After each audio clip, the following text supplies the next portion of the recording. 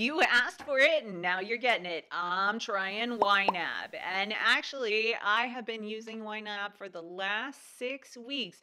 And today I'm going to talk about my first impressions and whether I think we're going to like it or not. And you know me, I have no fear of expressing my personal opinions, good or bad. And there might be a little comparison to Everydollar in this video too.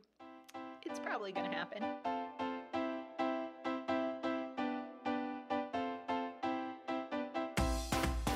Hey guys, it's Wendy Valencia. I am a self-proclaimed expert budgeter. Not even exaggerating. I have been budgeting for 10 years. I started out by using an Excel spreadsheet and then I moved to Everydollar and now I'm trying YNAB. And I gotta tell you, I love Everydollar. So YNAB has the bar set pretty high if I'm gonna love it. So I am gonna put a link down in the description box for both YNAB and Everydollar. If you want to try them, you can. Both of them have free trial periods. I suggest trying them out, both of them, and figuring out which one you like best. Or you can watch this video and maybe I'll give you some opinions, because you know I will. So first things first, why did I decide to start YNAB?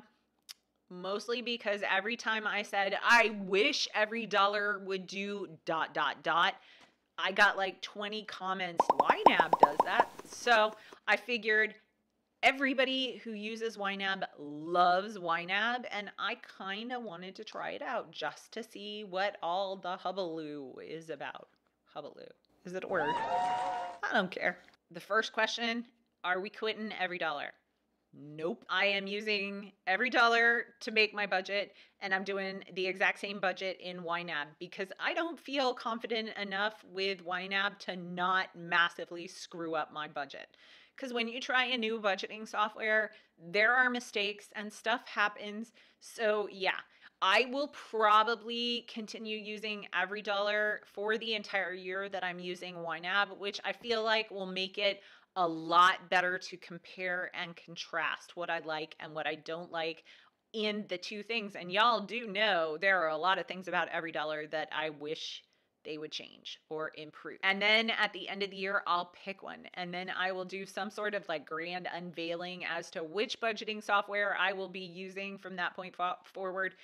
And then I'll probably decide to like try out Mint or something and try that for a year. Who knows? I love budgeting. Budgeting is awesome. So I'm all about trying the different budgeting apps. So like I said, I have been using YNAB for about 6 weeks, and you will notice I haven't paid for it yet. And okay, so point number one for YNAB, my 34-day trial is up, and I don't know why 34 days, but 34 days is their free trial period. It was up. They asked if I wanted to pay the fee, and I said, yes, in fact, I do want to pay the fee. However, I'm in the middle of the government shutdown and I am not going to be paying it now. So as soon as that situation is fixed, I will pay for it. And YNAB, being an amazing company, gave me another month for free. So let's go over my first impressions on the first 6 weeks on YNAB. Setting up YNAB made me crazy, like insane. There was screaming. There might have been even throwing things at my computer. It was not easy to set up. I didn't understand the concept behind it. I thought Everydollar was very easy to set up. So I thought it was just going to be like, plug it in and go. Link it up to your bank accounts and you'd be good to go. That was not the case. So then I got on YouTube University and I watched Nick True's How to Use YNAB for Beginners. And then I watched a bunch of follow-up videos from my friend Connie Porter. I'll link both of their channels down in the description box, and I'll specifically link the video from Nick True that I watched. It was very helpful.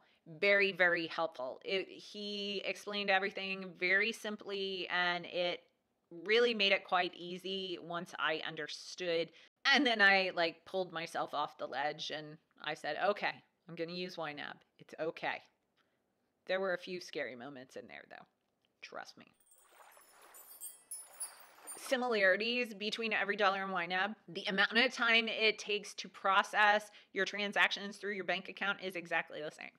So that was good. I had heard YNAB took longer, but it doesn't. It takes it if they came through Everydollar, they came through YNAB on the same day. Conceptually, they're similar. You make a plan and then you track. The way you do it is different, but conceptually, it's the same.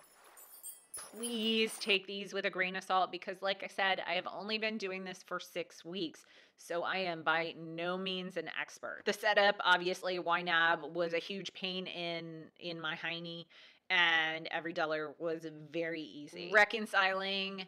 In YNAB, you have to toggle between your budget and your reconciling, and in Everydollar, it's on the same page. So you have your transactions on one side and you drag and drop. In YNAB, you actually have to go to a totally different page to reconcile, and then your transactions will appear in your budget after you reconcile them. One-time expenses, holy crap, YNAB, what is up with you? If I want to buy something one time, like I need, I don't know, a hairbrush for my daughter, then I have to like create a whole other budget category, and if I ever delete it, that transaction then is no longer in a category. It's a whole thing. Whereas in Everydollar, you can put in like this item only happens this month, and then next month it'll carry over, but then you just delete it and it doesn't impact anything. The layout, again, I mentioned the budget and the reconciling are on 2 different pages. And in reconciling, it kind of is like a rolling reconciling, which I think in the end, I'm going to actually find easier for my monthly expenses versus Everydollar, where the end of the month is the end of the month. In YNAB, it's just kind of a rolling month with reconciling. The biggest conceptual difference between YNAB and Everydollar is the planning. In Everydollar, you are expected to plan a month in advance. You plan for next month before the month begins. In YNAB, you can only spend what money you have. You cannot plan for, now I understand that there are ways you can plan for things that come later in the month, but if you budget on a 2-week cycle until you get that paycheck for 2 weeks, you cannot budget for anything after those 2 weeks, which is, it's really hard for me to wrap my brain around right now. But I think for us, it's probably not going to matter because we are 1 full month ahead. So we always have our next month's budget ready to go at the beginning of the month, and we're fully funded for the whole month. So I don't think that's going to impact me, but it was very hard to transition between the two. Like going from one mode of thinking to another is rough. So what do I love about YNAB? The memo feature. Oh my goodness. So in reconciling in Everydollar, it's a whole different window that opens up, but in YNAB, it's almost like a check registry, and so you can write in the memo feature exactly what it was. So I'm finding that in YNAB, rather than like for medical expenses, I have like Melina Medical, and I put all of Melina's doctor's appointments in that one budget category. And then in the memo section, I'm writing what doctor it was for. So I think that is going to be something I love because I never really used the memo feature in Everydollar because it just wasn't convenient. I love that you can drag and drop between categories. I recently, in last month's budget, bought a humidifier, and initially I put it in online purchases, and I was like, no, this isn't an online purchase expense. This is a medical expense. And all I did was drag it from the online purchases to the medical category, and I was like, this is genius. You can't do that in Everydollar. And the last thing I love about YNAB, I haven't actually figured out, but I know everybody tells me that you can do this, is you can set your budget at the beginning and compare it to the budget at the end and see where you were with that budget. See how much of a difference there was at the beginning of the month versus the end of the month, because that has been something that I have always wanted to track in Everydollar and I hadn't been able to. So What can you expect from me? Regular updates about YNAB and Everydollar, comparing, contrasting, and maybe I'll even do some budgets in YNAB and some budgets in Everydollar, or maybe I'll do both. I don't know. I haven't decided, but I'm not good enough to do them yet.